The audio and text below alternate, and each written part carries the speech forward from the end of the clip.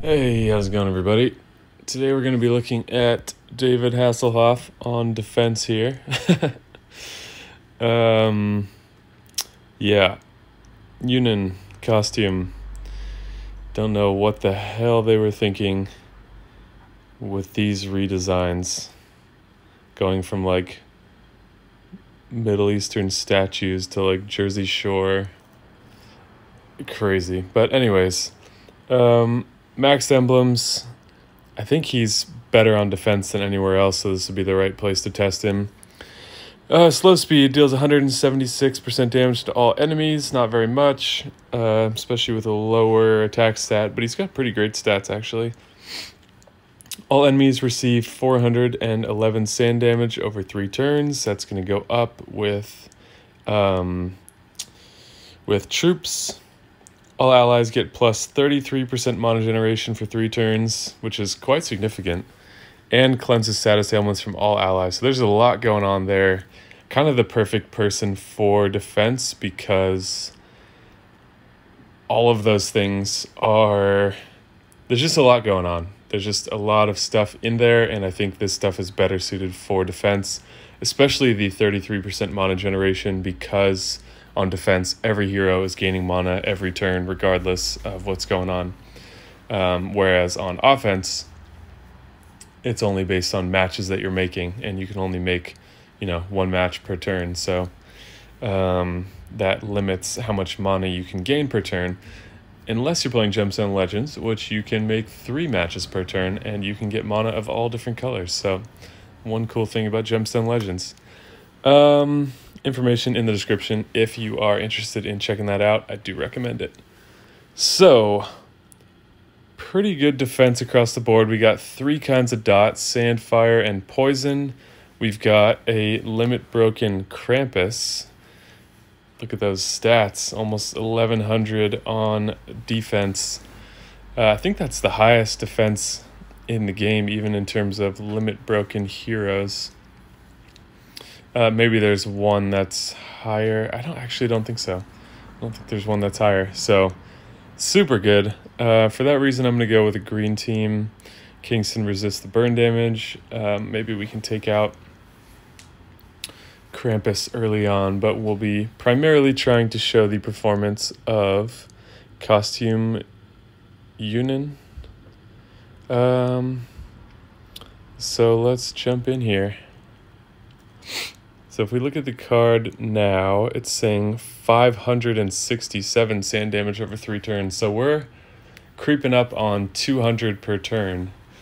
When you add in the poison damage and the fire damage, that is pretty dangerous. They have 2 cleansers on this team and taunt. So quite good in my opinion.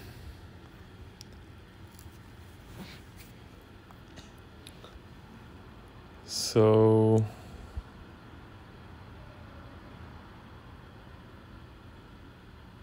trying to get this last match without having to use the diamond.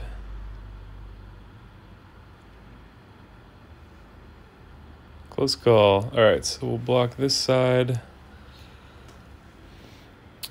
We'll let Yunan do his thing.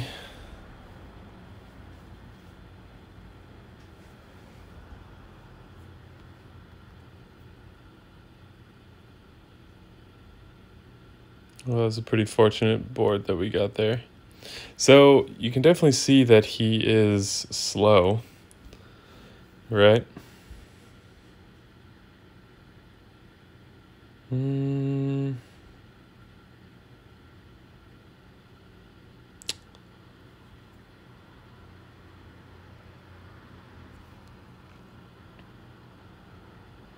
Just don't want to kill Bira in case this doesn't go my way. And then I won't be able to rematch. So, let's see what we got here. Dealing it from... So 260 was Phileas Fogg because he has the damage reduction, but that was like a little bit over 300, which again is going to be higher on defense than it will be on offense, but that was pretty good. And then we're looking at 190 per turn. I think I would have taken Jean-Francois out of this team, put someone a little bit more impactful, because I think the damage dot damage from Bira and Yunan would be enough on its own. So let's just simulate what that would look like. And that's for 3 turns, which is pretty good. So then now I'm taking 189 sand, 95 poison. They're all dispellable, but that's a lot. That's a lot of damage chipping away. So we'll try to let him fire one more time here.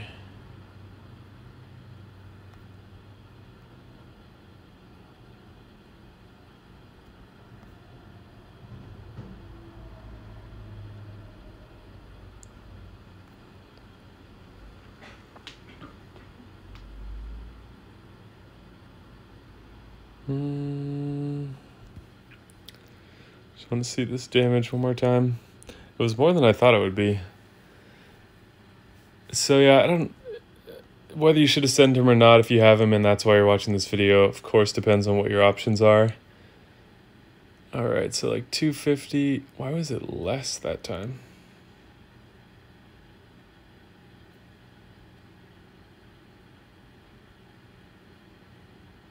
That was weird.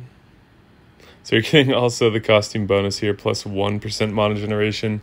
These numbers are all reduced from what they are for the Season 1 heroes, which truly did need the biggest boost, but it's kind of funny to even give 0.1% mana generation. Didn't show what that 33% looks like, but I think people are familiar with what that looks like for other heroes, and it's going to be significant, and to have that across all allies is quite good. That's better than, I think that's better than Odin's max mana that he can give, even with, you know, you need a lot of yellows on the board to achieve that. So quite good. Yeah, I think that shows what I wanted to show. You can see what his damage is like. You saw what his stats were like. You saw what that sand damage can get up to.